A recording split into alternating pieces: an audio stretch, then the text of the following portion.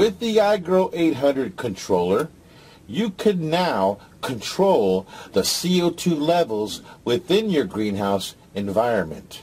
Now to do this, you would need your firmware updated to 1.0.2.1, which supports CO2 control, and have a digital integrated sensor module, DISM, installed and mapped on the controller.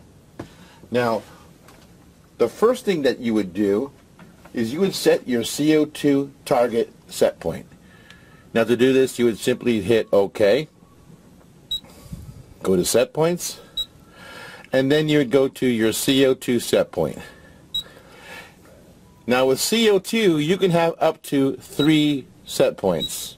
Night and DIF are turned off, and you would have to turn them on to make them enabled. We'll go to day. Now right now the target set point for the day is 1500 ppms. If you want to set the deadband, you can simply hit button number 8 to change it from default 25 to whatever deadband level you would wish to have.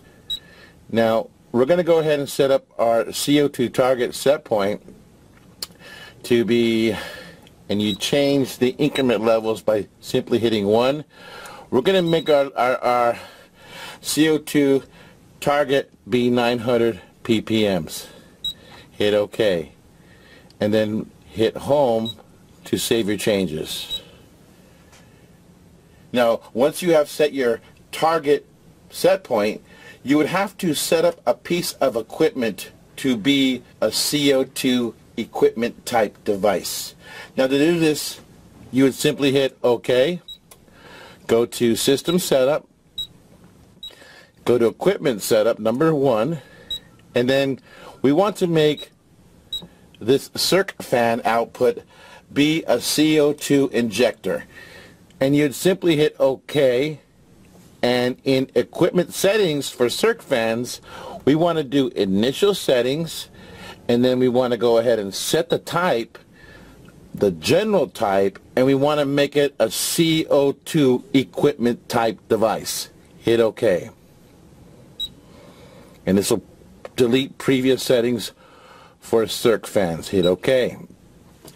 Now it gives you CO2 settings.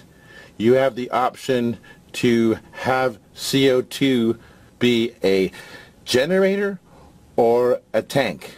And for our example, we're going to have CO2 be a tank. To make it a generator, just simply hit button number 5 to make it a generator. But we're going to have our on cycle time be 2 seconds, and our off cycle time, for demonstration purposes, we're going to make it be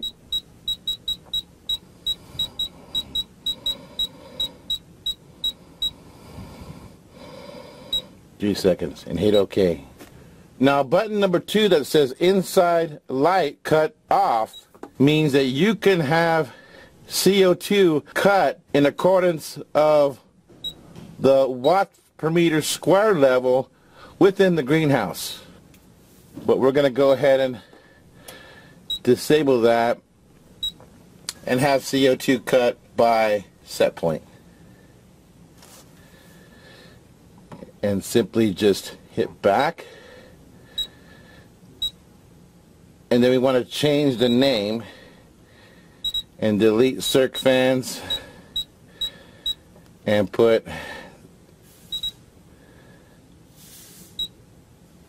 CO2.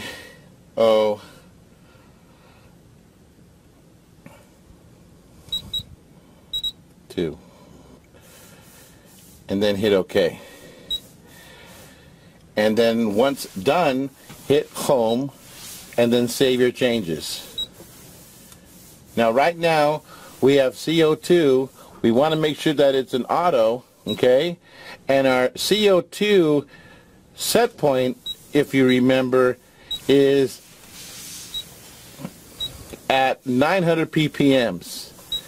And right now because it's 479 ppms reading on the home screen, the CO2 output number 3 is cycling with our short cycle bursts to try to increase the CO2 levels to the target set point plus the deadband, which confirms that our CO2 is now functioning, injecting, cycling, and working.